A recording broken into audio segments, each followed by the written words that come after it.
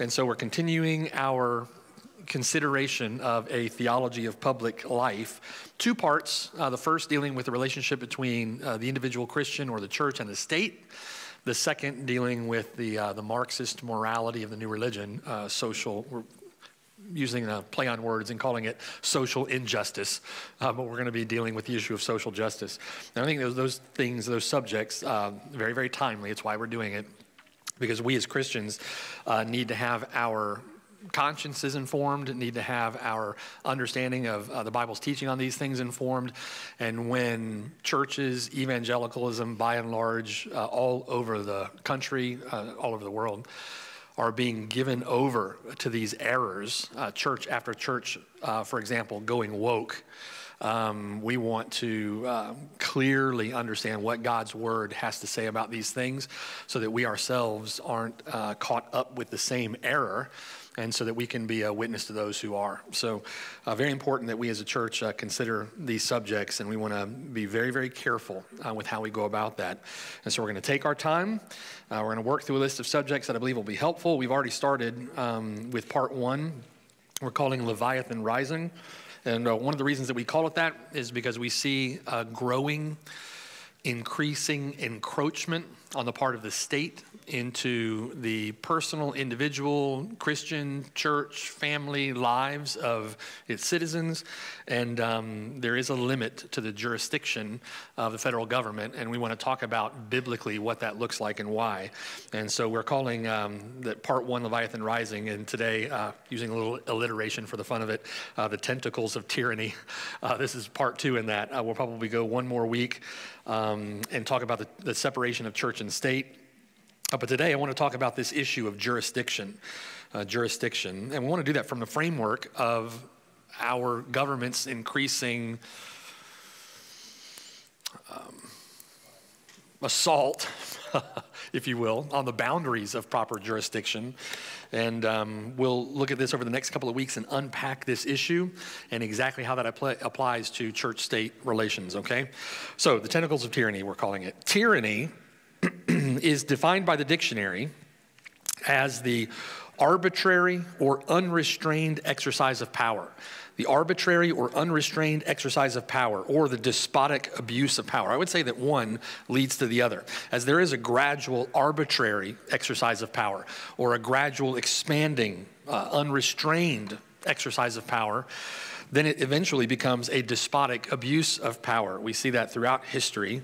Even in the history of our own country, by the way, but certainly throughout world history and the revolutions that we've seen across the world. When we speak of the government, the federal government then encroaching on civil liberties, when we talk about or consider that encroachment as tyranny or as tyrannical, we are referring then to the arbitrary or unrestrained exercise of government power outside the boundaries established for it by the people who it presumes to govern, right? Our government in particular, our country, governs by the consent of the people.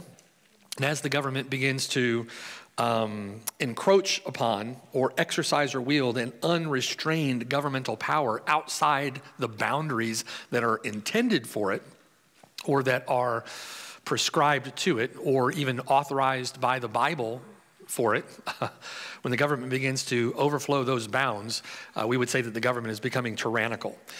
Continued unchecked, that pattern always results in or leads to a despotic abuse of power, where the government is no longer a servant of the people, where the government presumes to be their master. Operating within the boundaries prescribed by the people, the government is our government doing what it was intended to do.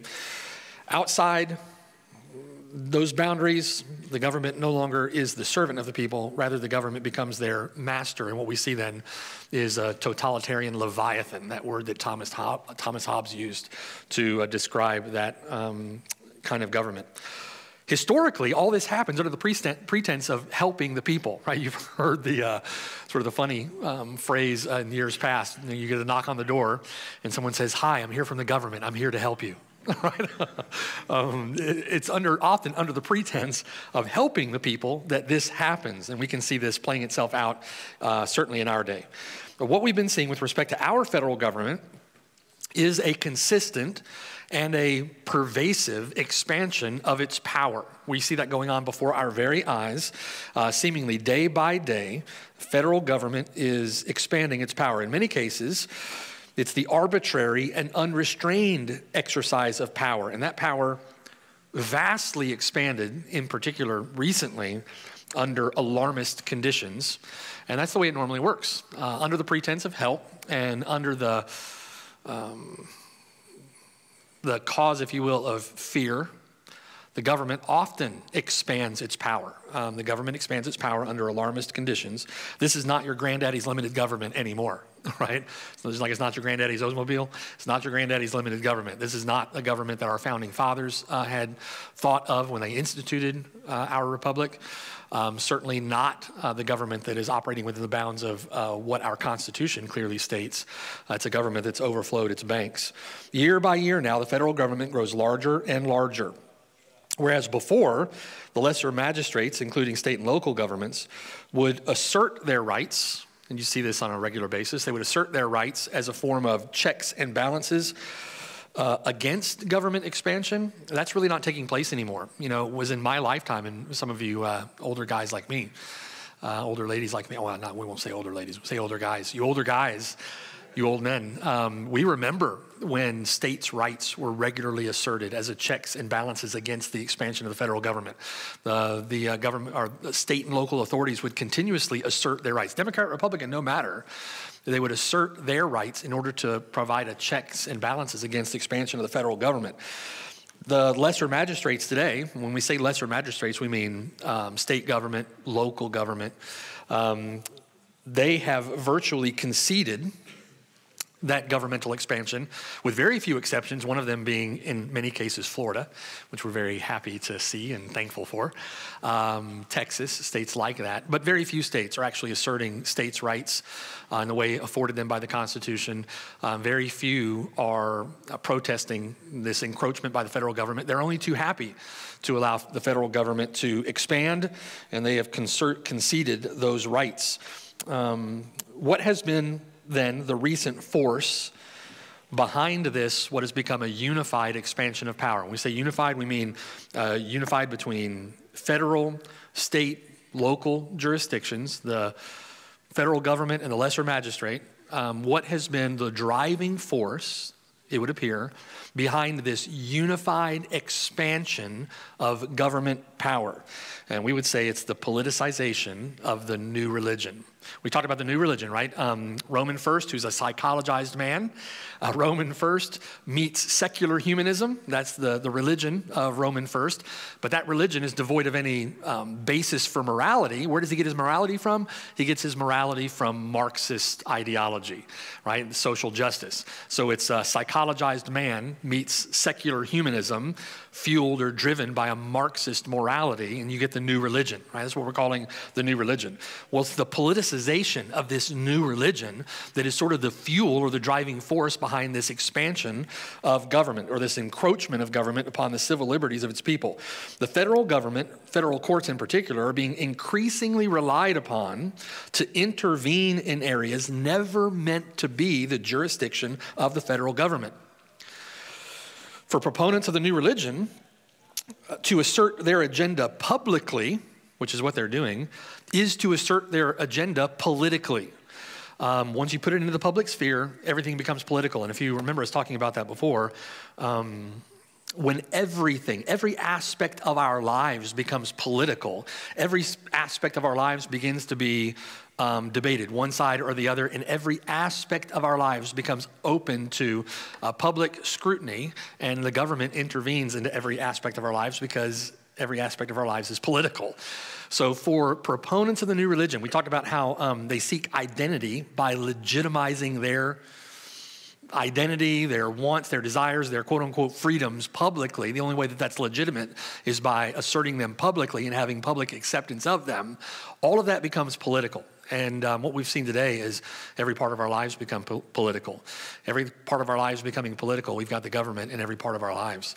So proponents of the new religion, for them to assert their agenda publicly is to assert their agenda politically, especially when you see that when social unrest or social disorder is used as a tactic, right, which we see very widespread today. Oftentimes, government expands or government presses forward, overflows its banks under the adversity of social unrest or social disorder.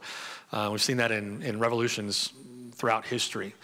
There arises social unrest, there arises social disorder, expansion of violence, and you see government expanding their authority. So on issues now, as a result, this politicization of the new religion, on issues now from personal health care to the education of your children. And when I say personal health care, I'm not talking about insurance companies, right? Going to the doctor per se. Of course, that's a part of it. What I'm talking about is whether or not you yourself are going to choose or not to choose to be vaccinated, or whether you yourself will choose or not to choose one course of action in keeping with your health care or another, right? Government is intruding upon personal health care. Government is intruding on the education of our children. And listen, that's not government's role in any shape, form, or fashion. We are responsible, parents are responsible for the education of their children under the authority of God.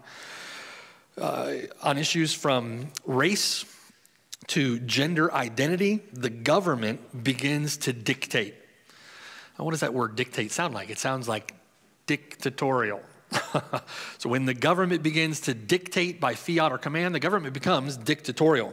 And our government will increasingly dictate as it becomes increasingly difficult to legislate. And of course it's increasingly difficult to legislate because we are split as a country. Everything is political, and you've got half the population on one side of the fence and half the population on the other side of the fence. Everything becomes increasingly debatable, increasingly toxic and hostile. So what happens then when the federal government increasingly dictates because it finds it difficult to legislate? The legislative branch of government is circumvented by executive orders from the executive branch of government. The legislative branch of government is circumvented by decrees coming out of the judicial branch of government. And so where the Congress can't legislate any longer, what you see is executive order out of the president's office, and you see decrees coming out of the Supreme Court. So that's the way that legislation, quote unquote, legislation is done these days. And that's because things are so divided and the federal government is unable to legislate. But what that means, though, is an expansion of governmental power.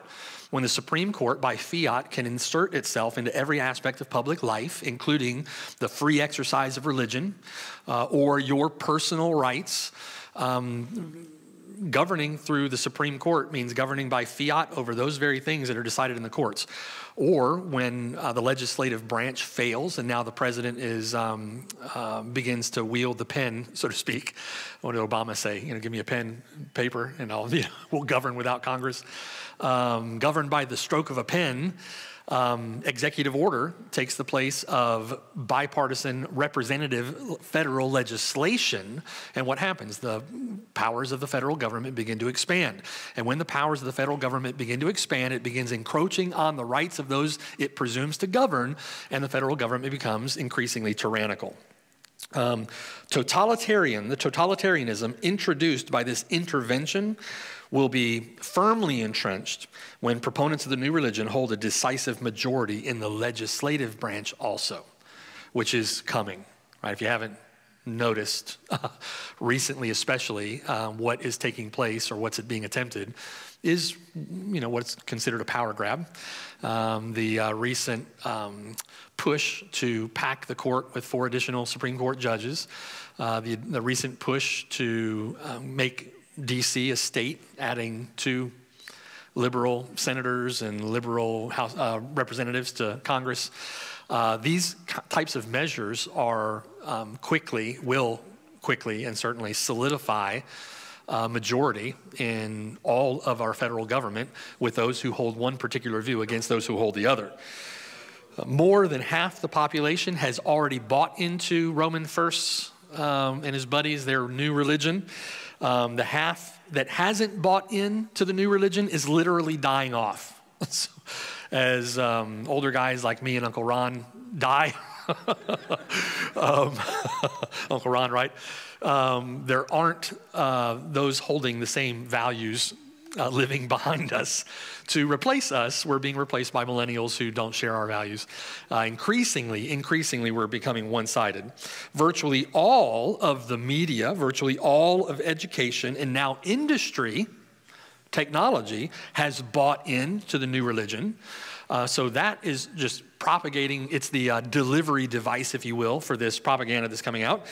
And they are pursuing their secular, humanist, Marxist morality religion with zeal. They are pursuing it with zeal. And a very dominant contingent of the federal government is pursuing the same. And that contingent of the federal government getting stronger and stronger and more totalitarian. Enjoying the expansion of its power, the federal government has made itself the caretaker of everyone, including the states. Federal government now has become the caretaker of everyone. How can we help the people? And we'll get into every aspect of their lives, quote unquote, to help them, right? So on issues, again, from personal health care to education of our children, to race, to gender identity, the government begins to dictate. The people appeal to the federal government rather than maintaining boundaries established by the Constitution. The government steps in to help and to serve, right? So when the people appeal to the government for help, they go to the courts for help. The government is only too willing to step in and help rather than respect the boundaries that have been established for government by our Constitution. And so the federal government, the executive branch, the legislative branch, the judicial branch, consistently, increasingly ignoring boundaries set by the Constitution, only too willing to expand the role of the federal government. The states or local authorities appeal to the federal government. Not only do individuals appeal, but states and local authorities appeal to the federal government. Representatives are often elected to bring home to their local constituencies federal dollars, right? So we elect officials who will go to Washington and for their own pet projects bring back money to their local jurisdictions from the federal government. Well, where do those federal dollars come from? They come from us. They come from taxpayers all over the country. So tax dollars flow into the federal government. The federal government takes those tax dollars and then redistributes tax dollars to the states based upon the government's legislation, determination of what they want to spend the money on. And it is that's not what the federal government is designed to do. It is a wielding of power that is not given to the federal government. And so government becomes the caretaker then of the states and the local authorities. Taxpayers all over the country paying for that. It's a violation of the jurisdictional limitations outlined for the federal government in our Constitution. And so the government then, under this circumstance or in this context, the government has made itself the final say in virtually everything. From individuals to local authorities to state authorities, the federal government has made itself virtually the final verdict, the final say in everything, leaving little room left for jurisdictional freedoms. Whether those are the jurisdictional freedoms of local authorities or state authorities, whether it's the jurisdictional freedom of your family, of our church, or of you individually as a human being, as a person, to the point where you may not even be able to enjoy your 4th of July celebration like we had hoped that we would be able to allow you to do. Right? Even though you were going to do that outside with 2 masks on, socially distanced from very few friends and family, we're not sure that we're going to be able to allow you to do that any longer until we get more Americans vaccinated, right? Now, if that's not a totalitarian encroachment on personal liberty, I don't know what is. It is an absurd overreach of government to say such absurd things, right? But that's what's happening in our federal government. The federal government, from the individual to churches, to institutions, to government, to industry, to local authorities, to state authorities, up the chain, the federal government has made itself the final say in every aspect of life. And it's under difficult circumstances, under social unrest, under social disorder, under alarmist conditions, that the government most rapidly and most consistently, most pervasively expands its reach of power. And it does so, I would submit to you, it does so unconstitutionally, and it does so in a way that it becomes totalitarian. At the foundation of this problem is the issue of jurisdiction, right? It's the issue of jurisdiction. And we're going to take a couple of weeks and we're going to talk about jurisdiction. We're going to talk about it, introduce it today, and then we're going to talk about, we're going to switch the order up a little bit and talk about next week what Abraham Kuyper called sphere sovereignty, all right? And we'll do that before we get into Romans chapter 13. So at its foundation, the issue is one of jurisdiction. Juris meaning law, diction meaning to speak, right? To speak the law. Jurisdiction, the authority to speak the law. Jurisdiction is a biblical concept. We get the concept of jurisdiction from the Bible. For example, the law of God tells us what is permissible and what is not permissible. It's the law of God that does that. And that the law of God tells us that with respect to individuals, but the law of God also addresses us and also applies to us with respect to all the various spheres in which we live and act. And we see that throughout the Bible, right? In the sphere of, for you as an individual, the law of God applies. For you as a member of your family, the law of God applies. For you as an employee, the law of God applies. The law of God's is to be applied with authority in all of the various spheres in which we find ourselves, okay? For example, the law of God addresses husband and wife, parent and children in family government, right? The law of God addresses elders and deacons, members of the church in church government, and the law of God addresses both citizens and officials within civil government. Now, that's a true biblical statement. We're going to get into that as we work through this subject. The law of God dictates with authority what members of, or citizens and officials, members of civil government are to do in that sphere. The law of God applies to both citizens and officials within civil government. Family government, church government, civil government. We'll talk about other spheres as well. Now, in each of those spheres, God has given jurisdiction, the authority to speak the law, or the delegated authority to speak the law, to those he has made responsible for their governance, right? God has given the authority or the jurisdiction to those he has made responsible for their governance. So with respect to, for example, family government, turn with me to Ephesians chapter 5, right? Let's just use family government as an example. Ephesians chapter 5, beginning in verse 22. In family government, the law of God addresses the husband and wife, addresses parents and children in family government. The law of God is to be applied. Who has, quote unquote, jurisdiction to speak the law with authority within the sphere of family government? Look at Ephesians chapter 5, verse 22. Wives, submit to your own husbands as to the Lord. Ephesians chapter 5, verse 23. Why? Because the husband is the head of the wife, as also Christ is head of the church, and he is the Savior of the body. Let's draw a couple of applications from this before we go on, okay? Begins in verse 22 with wives submitting yourselves to your own husbands.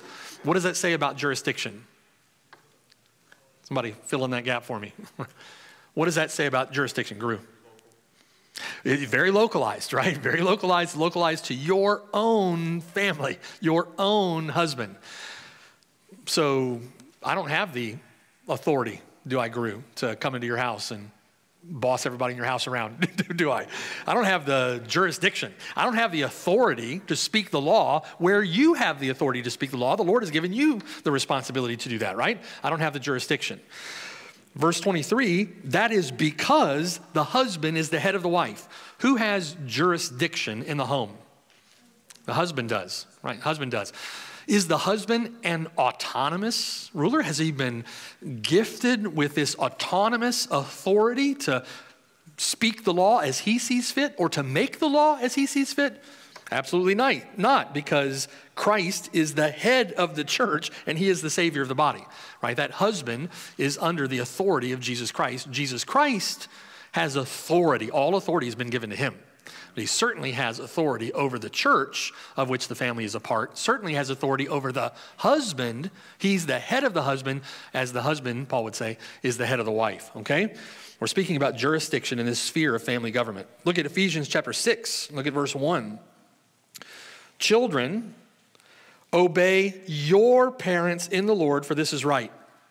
What does that imply with my emphasis on the word your? Now, as much as we're, a family around here, and maybe some of you wouldn't mind, one of our brothers and sisters here spanking your kids when they get out of line. That's a given consent. We don't do that here, generally speaking. I'm just saying. You have the authority, parents, over your children. I'm not going to, without consulting you, bust into your house to spank your kids or something your kids do. You've got the authority to do that. We're going to come to you, right? Even if you give consent. If my kid acts up, don't hesitate to spank them. That is, you're delegating your authority, right? That doesn't mean they have authority to do that, take that for themselves. Children, obey your parents. Children, your parents have authority. They have jurisdiction to speak the law in your household. You are to obey them. Verse 2, honor your father and mother, which is the first commandment with a promise that it may be well with you and you may live long on the earth. Even the husband himself, again, the husband himself is under the authority of the Lord Jesus Christ, under the authority of God. He has responsibility to govern the family as God intends, and he has responsibility to govern the family to accomplish the Lord's ends. Ephesians chapter 5, verse 25 then. Husbands, love your wives, just as Christ also loved the church and gave himself for her, that he, Jesus Christ, the husband is to govern. The husband is to lead. He has jurisdiction, the authority to speak the law within his own sphere, so that Jesus Christ might sanctify and cleanse her, the wife, with the washing of water by the word, that he, Jesus Christ, might present her to himself a glorious church, not having spot or wrinkle or any such thing, but that she should be holy and without blemish. That introduces a really important aspect or component to jurisdiction. We're not given autonomous authority. Our authority is to be wielded for his ends, for his aims, for his intents and purposes. And so I have a responsibility in my home to honor the Lord in the way that I manage my home for his sake, for his glory, for his purposes. It's not to be a purpose. I'm not the Dead Sea, things terminate on me. It's for God's ends that I am to govern, right? So then, Ephesians chapter 6, verse 4. For example, fathers, don't provoke your children to wrath, right? Operate or wield your authority with care according to biblical principles. Don't provoke your children to wrath, but rather bring them up in the training and admonition of the Lord. In other words, there are fences, there are boundary markers, there's a property fence, if you will, around your authority to speak the law in that sphere. That takes place in the form of family government, also takes place in church government. There are fences around, a fence around our property, so to speak, a boundary marker for the way in which we are to exercise our authority as elders or as members or as deacons, right? We have to take care in the sight of God to do that in the way that he intends. And the same is true of the federal government. The federal government has a fence around it, if you will, a boundary around it. There's a property boundary dictated by the law of God that governs how government should operate, right? They're operating under the authority that God has delegated to them, not autonomously apart from that law, okay? We're going to talk about that more as we go. Men, when we think about this, another father or another husband has no jurisdiction then to compel, to dictate, or to command those under your authority and responsibility with the same authority given to fathers and husbands. Another husband, another father has no jurisdiction.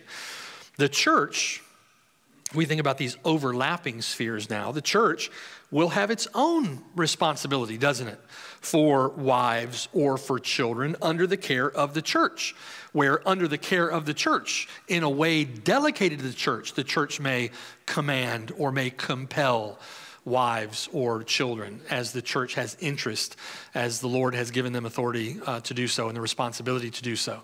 But we can't act as fathers and husbands. That's your responsibility. Do you see?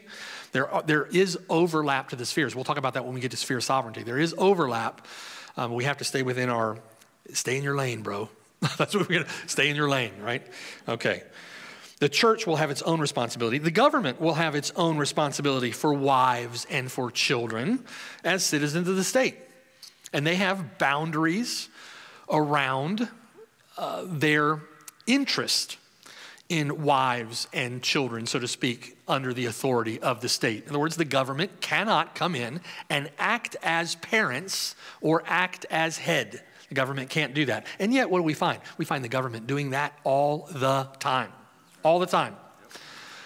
And it's getting worse and worse as government overflows its bounds, encroaching on personal freedoms and personal liberties.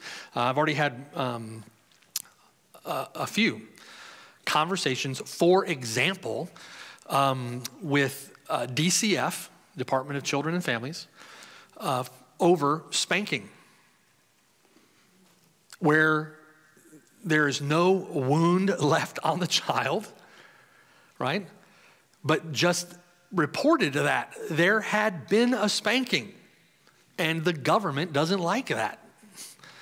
Well, we're to obey God's word, not the federal government, when it comes to the discipline of our children. Spare the rod, spoil the child. Now, if you're physically abusing your child, does the state have an authoritative interest in children or in wives who are abused?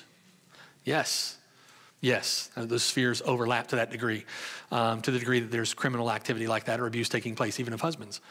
But the state has no authority to step in and to dictate to you how you are to discipline your children, for example. And there are many ways in which the state intervenes in this way and is increasingly interventionist, right? Increasingly encroaching on our freedoms and responsibilities. There may be a compelling interest for overlapping jurisdictions, but neither the church nor the state has any proper jurisdiction to usurp the authority properly given to the head of the household. And that's the issue, right? The usurpation, usurping the authority that is given to the head. Whether family, state, or church, all of this is done in accord with the delegated authority given specifically by God. There's individual jurisdiction, right? When we consider the jurisdiction of the individual Christian or the individual. What would we call, can someone think about that for a moment?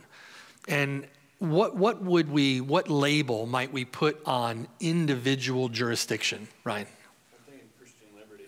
Yeah, very good. Christian liberty, liberty of conscience, right?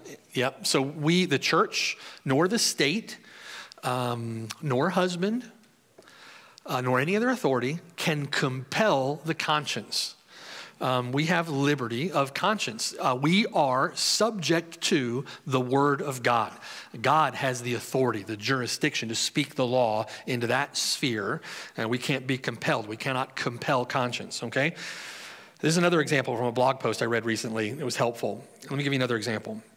The owner of a property has property rights that are specified, often specified in the survey or in the deed of that property. We have property rights here, specified in the deed, specified in our survey.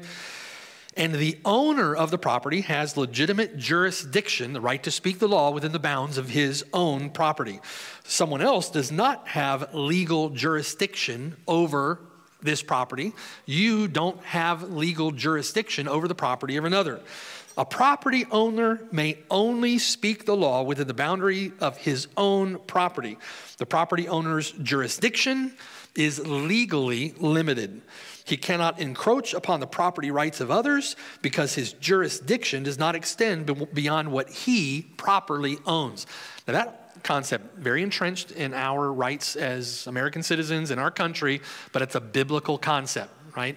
And that's where you get in our Declaration of Independence, in particular the Declaration of Independence, what before was the right to the pursuit of property became the pursuit of happiness. We'll talk about that, we'll get there. But there was a right that preceded that, the right of property, or the right of the pursuit of property that we own and have right over. Permission must be gained from the property owner to use his property. That makes sense, doesn't it? To use someone's property without permission is a violation of what? To use someone's property without their permission, what would we say about that biblically, Noel? That would be to break commandment number 8. To break commandment number 8, a violation of commandment number 8, which is to steal, okay? It's a form of breaking that commandment. You shall not steal, Exodus 20:15. Further, listen to this, Deuteronomy chapter 27, verse 17, cursed is he who moves his neighbor's boundary mark. You encroach upon your neighbor's property, you are in essence moving their boundary mark, moving their landmark, and God has specifically prescribed in Scripture we're not to do that. It's a form of breaking the 8th commandment. It is no more legitimate when civil officials do it. What's that called? It's called stealing. Yeah, what's the law today? Eminent domain. What is eminent domain? It is government-sanctioned theft. We don't have the right to move someone's boundary marker. You don't have the right to move their landmark, okay? And it's always done under the premise of good, the greater good, or the public good, right? We're going to take this property. We're going to give them a fair price for it. But we're going to take this property for the common good. There are several examples of this in Scripture, aren't there? We see on a regular basis the Israelites rebuked for moving their neighbor's landmark or boundary. The most glaring example of this that I can think of in Scripture is 1 Kings chapter 21 and Naboth, and the story of Ahab and Jezebel stealing the vineyard of Naboth by murdering him. So Naboth sitting in his palace, enjoying peeled grapes, I'm sure, while people fan him in the heat of the day, thinking to himself, if only I had that piece of land there, I could grow my own grapes right next to the palace. I wouldn't have to walk down to the market. I could just go next door and pick them off my own grapevines, have them peeled for me right there. And so he goes to Naboth and he says, Naboth, give me your land and I can plant my gardens there. And what does Naboth do? Naboth refuses. Why am I going to give you, needless to say, Ahab is a wicked, deplorable king. Why am I going to give you my father's inheritance, right? Naboth's response to King Ahab. And so Naboth refuses. So what does Naboth do? Naboth goes back to the marbled halls of Congress and he sits in his palace and he pines. Oh, Naboth, so unfair, so terrible that Naboth wanted. Can't he see how good this would be? For I'm the king, right? I'm the king. I deserve that vineyard, right? And he gets indignant in his palace. And what happens? Jezebel walks in the door, right? And Jezebel sees that his countenance has fallen and is, what is wrong with you? You're the king, right? It's as if Jezebel was saying, like, man up, take the vineyard if you want it. If you won't take it, listen, I'll get it for you. So Jezebel hatches this plot to have Naboth murdered, which she does. Give it a couple of days. Jezebel, expedient in her unrestrained wickedness, has Naboth murdered. And she goes to Ahab, Ahab, take it, it's yours. The one who owned it is dead, right? And God curses both of them, says that Jezebel will be eaten by dogs. And that curse comes very literally and grotesquely true later. So it's a very good example of Ahab, the king, government, you could say at the time, encroaching upon the property rights of Naboth. And we could call that a form of eminent domain, couldn't we? Killing Naboth for his vineyard. Cursed is he who moves his neighbor's boundary mark. It's no more legitimate when civil officials do it. It's no more legitimate when considered for the common good. It's always done for the common good, right? It's always done for the common good. Hosea chapter 5, verse 10. The princes of Israel are like those who remove a landmark. In other words, the princes of Israel are greedy. The princes of Israel are covetousness. They're given to covetousness. They're given to envy, to greed. And he says, I will pour out my wrath on them like water. All of this applies to individuals, applies to families, applies to churches with respect to the law, and it certainly applies to the state. Somehow we get ourselves in the mindset or the frame of mind that these laws, these good, godly, biblical instructions don't apply to the federal government. And one of the reasons I think that many Christians, many professing Christians, have been programmed to think this way because of the constant refrain in our government of a separation of church and state. Separation of church and state does not mean a separation of God from the federal government. That's what it does not mean. And you'd be interested to know, we're going to talk about this next week. You'd be interested to know that our Declaration of Independence nor our Bill of Rights, none of them mention the separation of church and state. Those words are simply not used. Now, where the separation of church and state is often established from is from the First Amendment, which includes the Establishment Clause, that government is not to be a part of the establishment of any religion, or prohibit the free exercise of religion. And they take a arbitrary letter from Thomas Jefferson, and they debate that in the courts, and they come out with this doctrine of a separation of church and state that looks nothing like the Founding Fathers nor the Constitution intends. And what I think that's had the effect of on Christians over time, or professing Christians, is that there is this separation of God from the federal government. And we tend to concede to that. And I want to submit to you that we as the church, we as the people of God, cannot concede that. We have a responsibility to the state to rebuke the state, to preach the word of God. We have a jurisdictional responsibility as the church to preach to the state, right? To be a checks and balances to the encroachment of the state. And so we'll talk about that next week more. All this is especially critical and important when you consider that the state has the power of the sword.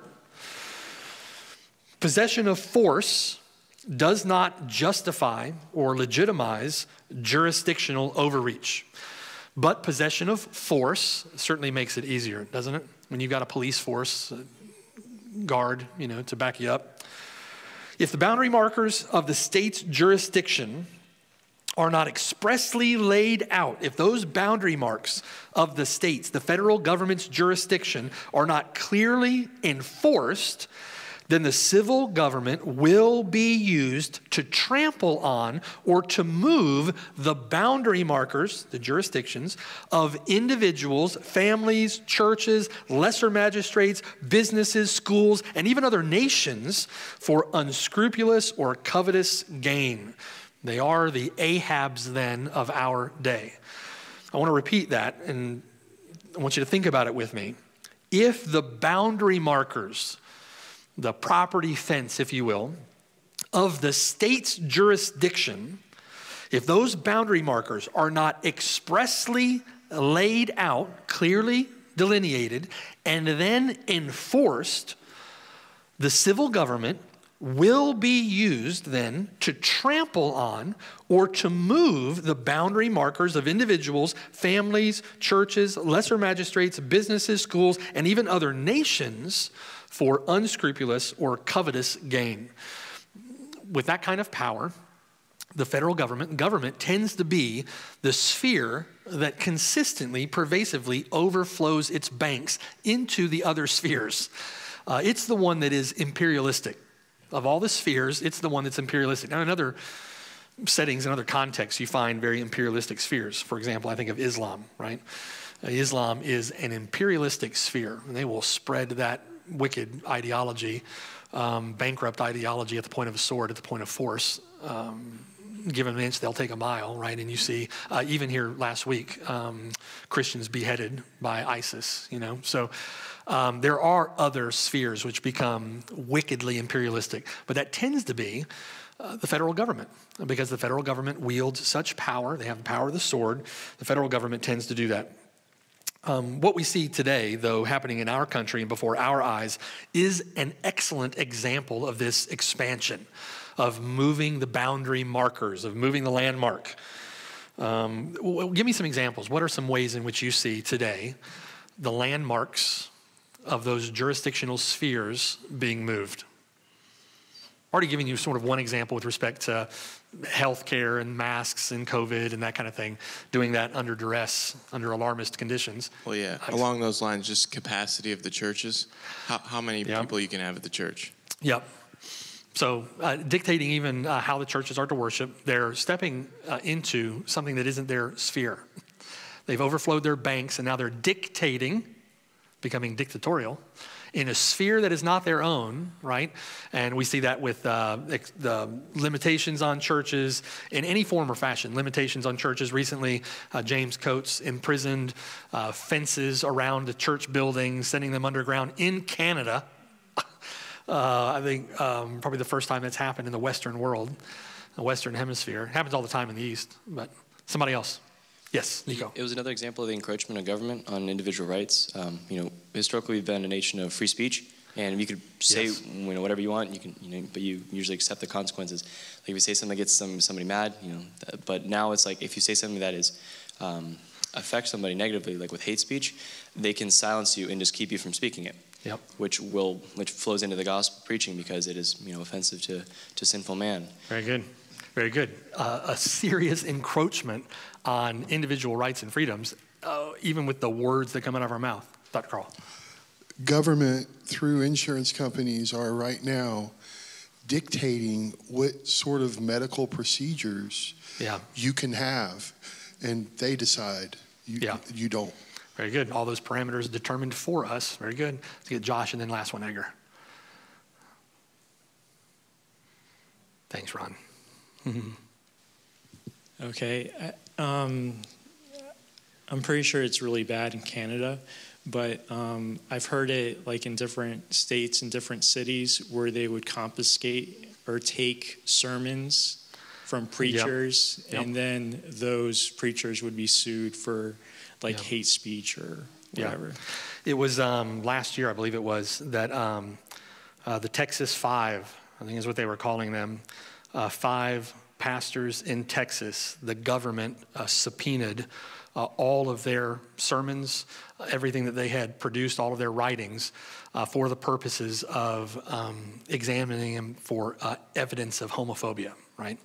And wanted to sue them for discrimination based upon their sermons. Right? Edgar. I guess in connection with the fear of homophobia and offending those who should be offended, conversion therapy is something that's coming up to completely violate the church's right to preach the gospel. Man, you bring that up.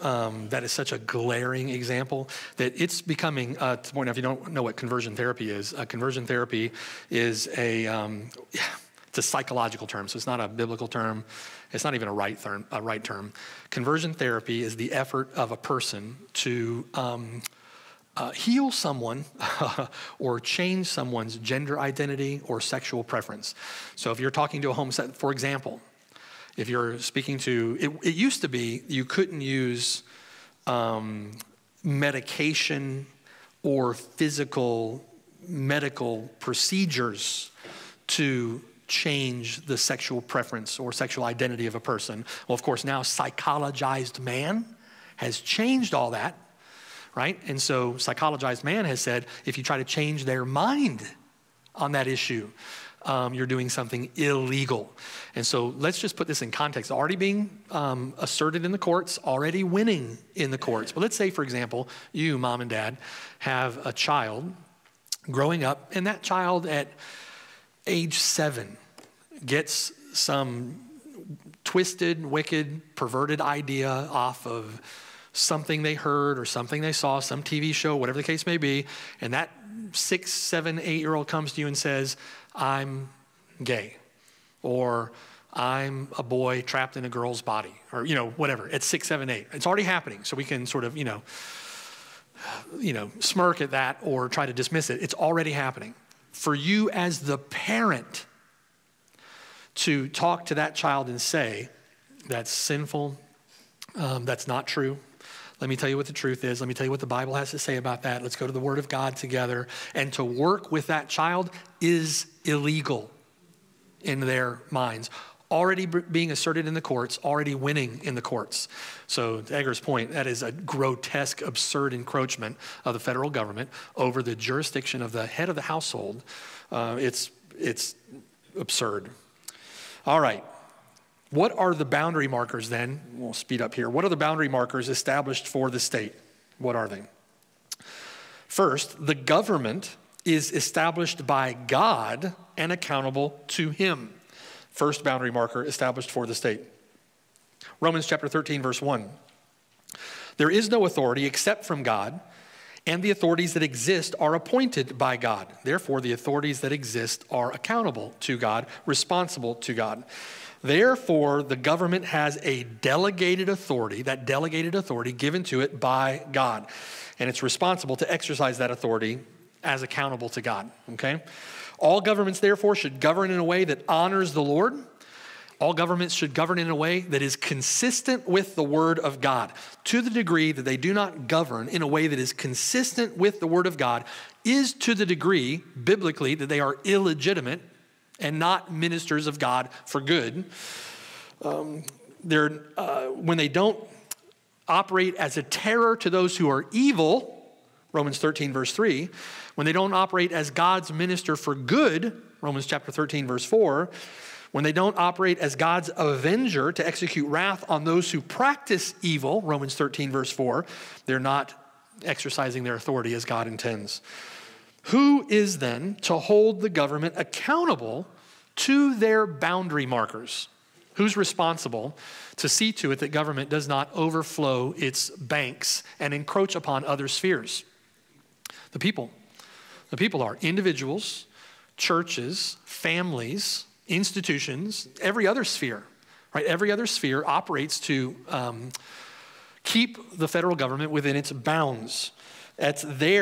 Keep them within their appropriate jurisdiction by exercising the rights that we have in our own, okay?